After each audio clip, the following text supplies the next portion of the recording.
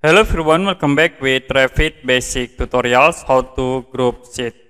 Okay, here I will create new project and you can use a construction template. The next, if you see in project browser, we have this one sheet. So I will add more sheet in here. You can go to view tab and you can click sheet. Okay, and I will create again one, click again and click OK. So in here we have 3 sheets.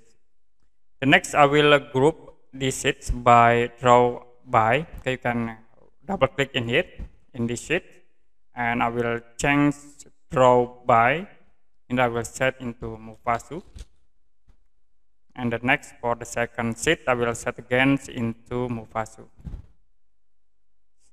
Okay, now to separate between these all sheets, you can go to user interface in here, and you can click browser organizations. The next will be show for browser organization dialog box. You can click on a sheet tab, and in there you can check for draw by. You can click apply and OK.